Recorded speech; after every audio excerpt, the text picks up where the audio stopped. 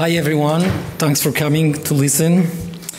I would like to talk about using AI tools for generate images and questions using plugins that I have developed. The idea is basically we have heard about ethics and theory and things about AI, and I would like to really use it and have easy tools for teachers for using it. So let's start. I would like to give an introduction to talk about two subjects. One is image generation. This is the image that I generate using Midjourney based on my image, not real images. And question generation, a little speak about coding and UI problems in the development, and then conclusions, what can be done. So let's start with the introduction. First of all, me. I came all the way from Israel, just all the Mediterranean Sea from side to side. I am co-founder and CTO of OpenUp Israel, that is a software company that is doing open source LMS projects in universities, in colleges, companies, government agencies in Israel. I am also a Linux enthusiast.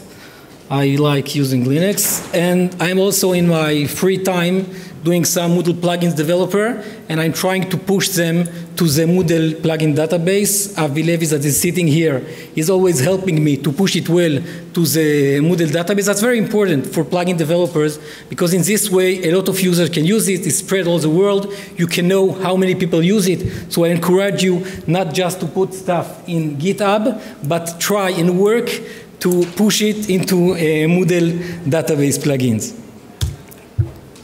And what is the goal? So first of all, I am for lazy teachers. I am for using tools, using AI tools for working less, and having the computer and the tools for working for us.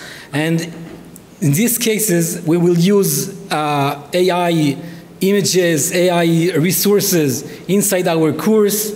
We will do it through repositories. That is an easy way to do it directly for Moodle. And also, we will create and generate questions for quizzes, for having much more question in quizzes. In this way, we can have random questions. You can give every student different questions and have better questions and better quizzes. So let's start first on image generation. So basically, everyone can generate image using AI. Sometimes it's free, sometimes you have to pay for it, but you can always use, like in this example, I just used DALL-E to generate a penguin that is making an assignment. You can do it with your free tools, and you can just save the image, download it, and use it inside your course without any problem. You can use image generators that exist on the web, like DALL-E, Midjourney, Stable Diffusion, and more. Everything can be used. But that's the way, the complicated way. The teachers has to open an account in each of these services, has to create the images, has to download them, to upload them. Very complicated for teachers, even for lazy teachers. So I just gave some information how to use it, and I don't know if many of you uses Midjourney. That is very nice image generator, but it has you have to register at Midjourney, and then you have to go to Discord and write the syntax, and to have to pay. And that's not the idea is, and that's everyone can do without any problem. The plugin that I developed called Text to Image Repository. It's a plugin that is already some months on Moodle database, Moodle plugin database. And the idea is you just, everywhere you have the file picker in your course, you can just use it. As you see here, you just write the definition of what you want. I would like to have some flying penguins, for example. So here you have it. You can define, I will show, you can define how many images you will get. And you just click on it, and you get it directly in your course. It needs OpenAI API registration and billing. I mean, you have to put some credit card or some way of paying them. And as you know, the file picker exists almost everywhere in Moodle, in files, in areas, in course image, in tiles, and everything. I will just show later some options.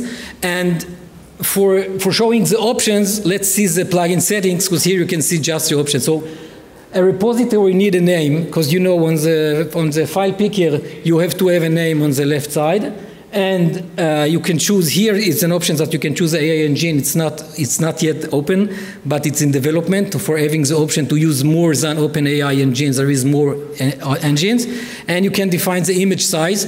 The image size, much bigger is nicer and high quality, but cost more and maybe take more time to generate. So you can just play with it. And of course, you have to give the key for API, OpenAI, and you can also choose how many images will be generated on each prompt. I mean, you give a prompt, and it creates 2 images. The default is 4. That is a nice number, and also the default of OpenAI. But if you like to have more or less, for paying more or paying less, or having more options, the options is open, and you can do it. And what is nice when you put plugins on Moodle plugin database, that you get statistics. You can know that 93 sites already use it, and it's growing nicely. And I believe that after this presentation, it will have a very high growing. And you can also know which versions of Moodle use it. The repository didn't really change between 3.x and 4.y. So it works on Moodle 3 version and 4 version. And you can see that it's widely used on a lot of versions of Moodle. Of course, more on 4 than 3, that is less and less used, but it's used on a lot of versions. And that's very happy to see that people are using the plugins. And here are some usage examples. As you can see on course images, you can just choose and generate the course images, or if you use one of the course formats that use images, like tiles or grid, then you can use it for generating the images. That's some simple examples that I made for showing. Now let's talk about question generation. Question generation is very interesting. Basically, I'm working on generating multiple choice questions that are the most used questions as far as I know, and is also for teachers that don't want to check their quizzes. It's very easy. The computer checks the quiz for itself, and it makes nice quizzes. So let's have some words about ChatGPT. I hope everyone know it. I'm not going to read all the Wikipedia definition of ChatGPT, but basically it's a conversation between the user and the computer. You just ask him to do stuff, and it writes back what it does. And there is also other language model, but we will focus on ChatGPT, that is used on OpenAI. And the idea is to ask ChatGPT to generate question, but in a parsable format. I mean, in format that Moodle can parse and create automatically questions inside the question bank of the course. So basically you can use it, and here is an example how to use this logic, and I have to thank Ruti Salomon that helped me to get the idea of doing this. And you can just use the web interface of ChatGPT and to ask him to generate it. Now there is already, maybe there could be better prompt to generate better questions, but that's a prompt that I play with it and it works. And the idea is ask ChatGPT to create questions in GIFT format. I don't know if you know GIFT format. GIFT format is one of the formats that Moodle uses for questions. It's a very simple and clean format, much shorter than XML or other ones, so it's very useful. And you can see here on the right how it looks. The questions start with colons, then brace the brackets, then equal for the right answer, and tilde for the wrong answers. And I'm just asking ChatGPT, create me a question. I'm explaining him how is GIFT format, what is the format of GIFT format. And I'm giving it here just an example of Barcelona from Wikipedia. I just took it for her, copy and paste from there. And it gave me questions. It doesn't work always on the first time. Sometimes it takes more than once to generate a parsable and a clean GIFT gift output, and I will talk about it later because my plugin do it automatically and automatically check if the gift is accurate or not accurate and if it will work or not. But the idea is you can just do it without my plugin, without paying anything to OpenAI API. You just use the web interface of ChatGPT. You write the nice prompt, and if you have other ideas for better prompt, I will be happy to hear, and you get this answer. When you get this answer of the questions that it generates you, here I ask for getting 4 multiple choice questions, you can just use your favorite editor to save it in a file, and then you can just upload it into Moodle. You save it to a file, assuming it's a gift well-formatted one, and then you can just use the import questions from file, you choose the gift one, you drag and drop the file, next, next, next, and you have questions in your question bank. That's the free and easy way. Not easy way, the free way. The nice way, the interesting way is the AI text-to-question generator. That's the plugin. And the plugin simply do exactly the same, but inside Moodle. You do not have to exit Moodle in any case. You just go from the course menu. There is an option called AI questions. You choose it. Then you get to this page. I will have another slide. Here, you have an option to use also resources from course. Not implemented yet. It's planned for the new version. I mean, you don't even have to copy and paste your resources. It just read your resources from the course and generate question based on the resources that you have on the course. Not working yet. One day it will work. And you can also define how many questions you want. Technically, it's a local plugin, and you can just use it and call it from the course menu at the top of the course. And it looks like that. You type here on the left the text you want and the number of questions you want to generate, and then it starts to work. Now, as I told you before, it's not always working on the first time. I mean, it's always not working on the first time. But sometimes it do work on the first time, and it just goes. So I will explain later what was the problems that we had. But it's just trying and trying and trying until it gets the questions, and almost and it works. It gets the question and it's working. Now, what are the settings of this plugin? Here you can understand all the features. So first of all, you need an API key. As I told before, you have to pay and get a building agreement with OpenAI. And there is also an option here that called OpenAI Endpoint. Interesting option if you have your private OpenAI instance on Azure. Sometimes you have problem with privacy. You don't want your data spreading out, so you can have your private endpoint on Azure of OpenAI. Then you define here your private endpoint and you can use it. And there is the number of tries. If you don't want that OpenAI would try and retry and retry, every try costs money. You define here. I just found that 10 is nice, is almost every time working, but it could be that in other languages, other than English, you will need to have more tries. And you can here also choose the language. Basically, it could work in any language that Moodle supports. I think it's something like 170 languages, something like that. But I can't assure that OpenAI will generate questions in every language. I can tell you I use it in English, it works very well. In French, not bad. In Hebrew, it works not really good. So there's not enough Hebrew in the language models. And also probably in other languages that are not, that have less information on the web. But you can choose, and it will write the prompt to OpenAI to generate questions in this language. If it will work or not, we will see.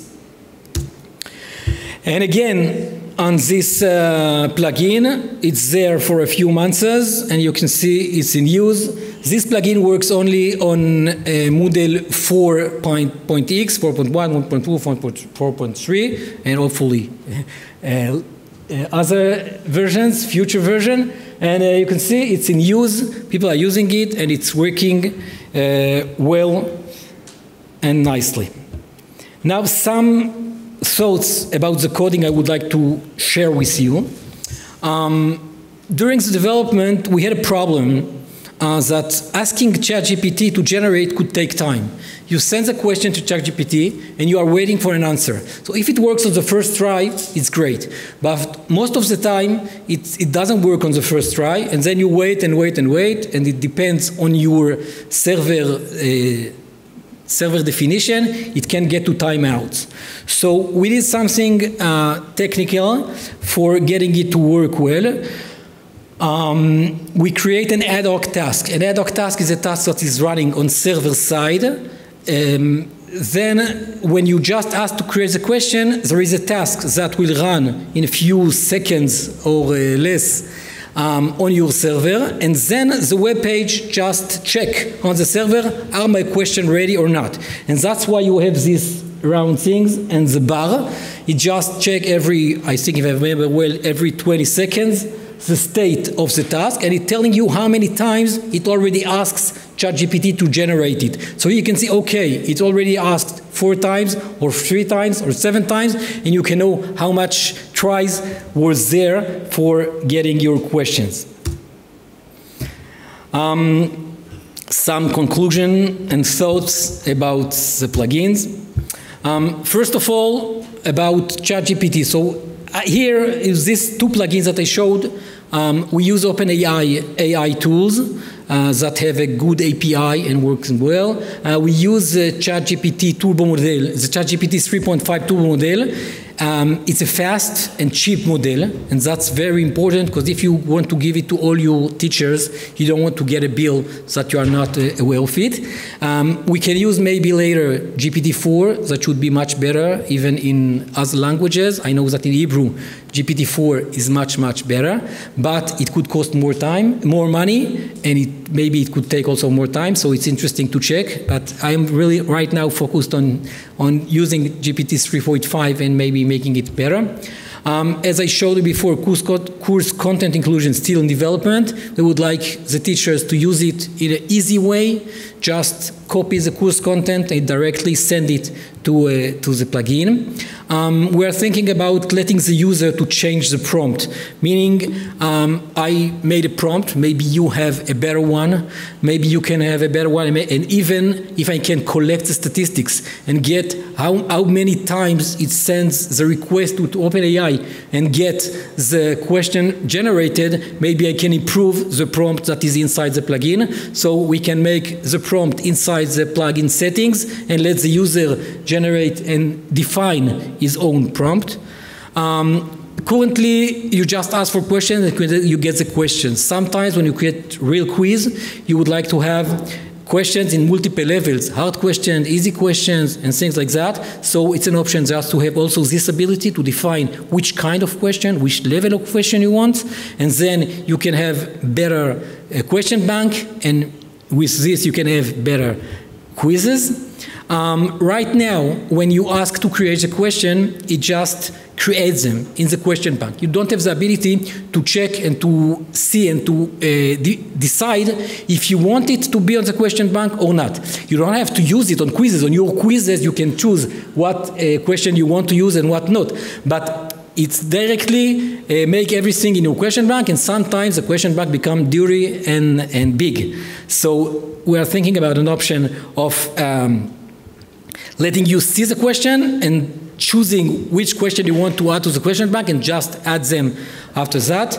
And as I said before, we would like also to use other AI engines like Google Bard, Stable Diffusion. Stable Diffusion is interesting because it's something that you can run on your own GPUs, on your own hardware. So if you don't want to be on someone else and to have billing to someone else, it could be interesting. Even so, it could cost money. GPUs are not free, and finally, everything costs money. That's it. I'm just sharing you also other plugins that my plugins that are on Moodle database. This QR, just go to Moodle database, my plugins. You can see all these plugins that I talk now, and also other plugins. I will be happy if everyone will use it, if everyone will share ideas, thoughts, and everything for making it better and useful, whatever. That's it.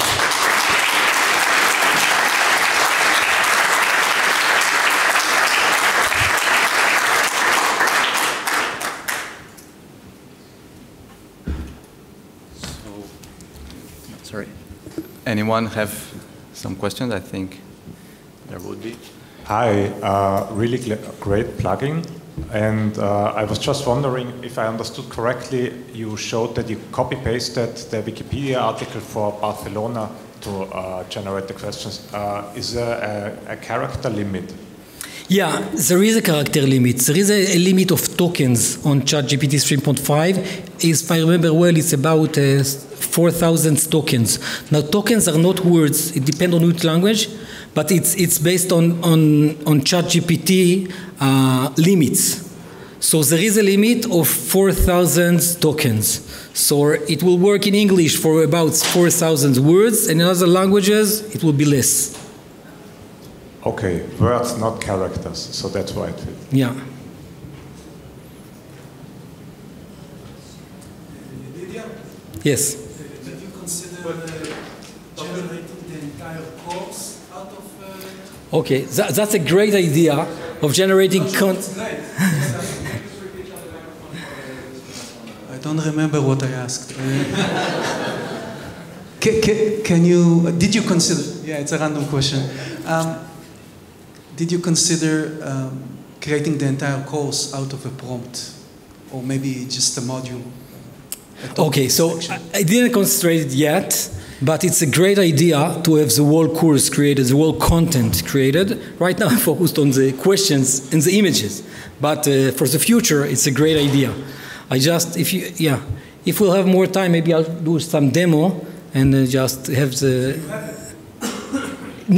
demo of what I saw, what I showed. Yeah, not yet. Thank you very much. That was brilliant. So I have a question about the question generation. I was looking at your plugin last week, actually. It was looking very interesting. We have less of a problem on automating our questions in so much as trying to automate or at least get good feedback into the question from our teams. So are you just generating the prompt, the options, or is that including sort of hint text for multiple tries, that sort of thing? Currently, I just developed the basic of the multi-choice questions. It's the questions and 4 answers. 1 is correct and 3 are not correct. But it could be easy to have more data. I mean, we can define how many correct and how many non-correct. We can do true, false questions. And for the feedback, we can also ask ChatGPT to give us a feedback. That's not too complicated. It's just I'm not sure. I have to check how it's going inside the gift format. But assuming that it exists in the gift format, so we can just ask it and play with it. The problem when we complicate it, that there is less chance that it will work. So it's a play between complexity and simplicity, and it's interesting to test, not tested yet. It does exist within gift format, by the way. Yeah. Thank you.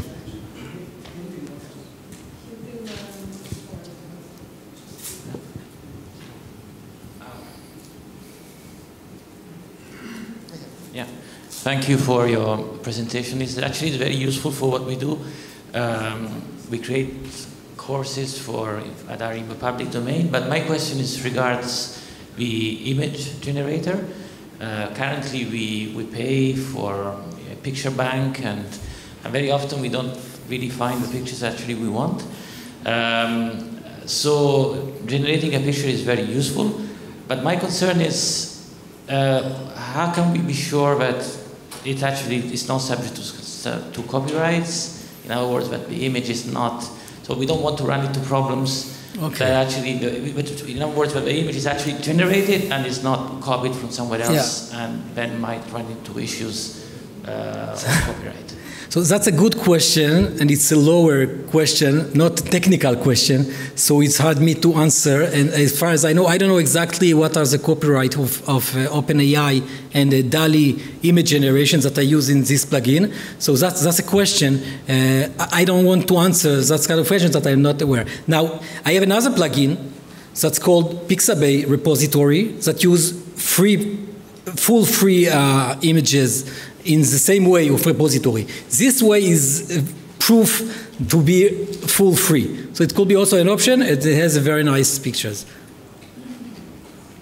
Just an idea, sorry if I'm here, on providing open feedback. So for example, you can get the student to give like a written essay, for example, and then ChatGPT is not too bad in giving feedback on the style and the content as well. So you could then feedback into Moodle like some subjective feedback, but also score. You could also score them as well. So that can also come. So just an idea for having an open-ended plugin beyond the multiple choice as well. Yeah, that's a great idea. I already play with it a little bit, and it's working very well with ChatGPT to give a grade and even details about the grade. It could be for the next project.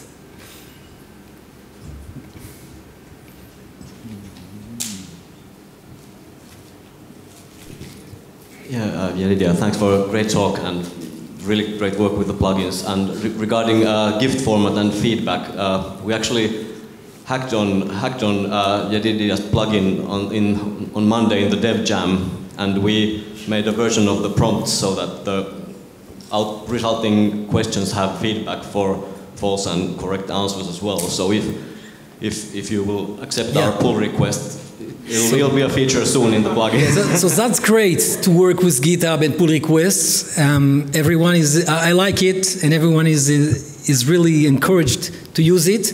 And I will be happy to have more features and to develop together. That's the idea of open source, and it is working. So great. You can hear even, I mean, once the questions are created, you can edit them and add whatever you want, but it's a lot of work later. So, of course, everything that is created at the beginning is great.